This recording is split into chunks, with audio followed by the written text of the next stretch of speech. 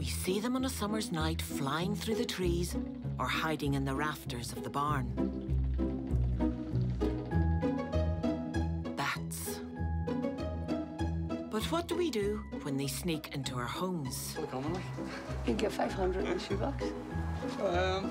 Okay. We call the Northern Ireland Bat Group.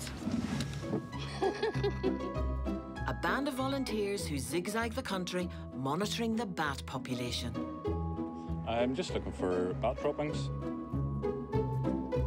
Bats like warm, safe places to roost in summer, but sometimes one or two may go astray. Bats are experts at hide and seek. They could literally be anywhere. But for our volunteers, bats aren't frightening. They're family. I'm tired as well. It's been a long day.